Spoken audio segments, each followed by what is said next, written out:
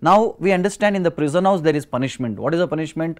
The police or the in charge, warden, whoever, they come and beat them, they give a lot of work for them, they make sure that the criminal or a prisoner inside the prison is not happy and comfortable. They will get food 3 times, but they will not get what they want. They will get some dry rotis or something. So every day eating the same thing, they should get frustrated and they should feel like, sir, I want to just go out of this prison house. So that is the point. So the situation will be created in such a way that people should feel frustrated in the prison house and they should feel like going out of the prison house. Similarly, in this material world, God also has created, as I said, dukkhalayam ashashvatam. So He has created this world in such a way that we will be tormented and tortured every now and then by giving the 4 problems. I had explained last time also what are the 4 problems: birth, death, old age and disease. So this problem, nobody wants to die. Nobody wants to get disease, but we are forced to get this disease. We are forced to die and we are forced to become old. How many people in this world are aspiring to become an old man or old woman? None.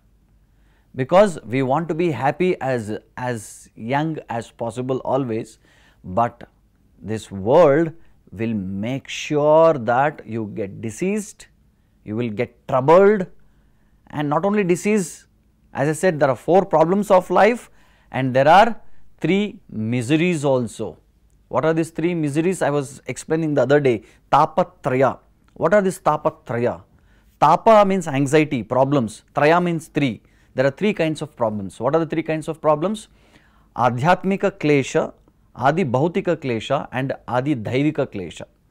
Somebody may say this birth, death, old age and disease. Right now I am already born, there is no problem of birth, and I am alive, that means there is no problem of death. So I am not old and I am not deceased. Right now I am free from all these 4 problems. But you say this world is full of problems, but I don't come under any of these 4 categories. Don't worry, sir. The scripture tells there are 3 kleshas, 3 other anxieties. What are they?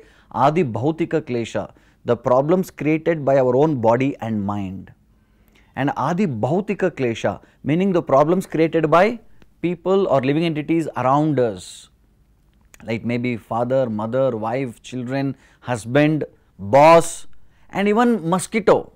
You are just sleeping peacefully, suddenly one mosquito comes and bites you and it disturbs you, it creates disturbance, and this is called Adi bhautika klesha. So this is like personal problem, interpersonal problem, social problem. So all this problem come under the category of Adi bhautika klesha. Adhyatmika klesha means problems created by our own body and mind. Sometimes overthinking, over-analyzing the situation will create problem. Sometimes we are just closing the door and we put our finger in between and we get hurt, headache, cold, fever, corona. Nowadays it is most prominent. So all these problems comes and it arises because of Adi bhautika klesha. So adhyatmika klesha means problems which is arising because of our own body and mind, and Adi bhautika klesha means problems caused because of people or living entities around us, and there is another klesha called Adi dhaivika klesha, which is from higher powers or super powers. That is ativrishti, anavrishti means too much of rain or no rain, drought, or this corona, like nobody can control it. So all these things, too much of hot, too much of cold, so all these things come under Adi dhaivika klesha.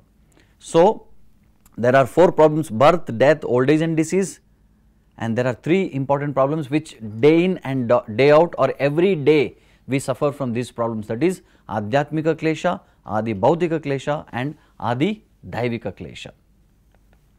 Now what is as I said, what is the need of a prison house? There is punishment. As I said, these are the punishment. This birth, death, old age and disease, Adi bhautika klesha, adhyatmika klesha, these are all punishments.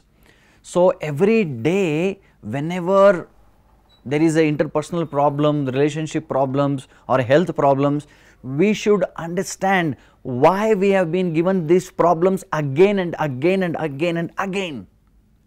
If somebody questions these problems in this world, they can actually understand we should somehow go beyond this world.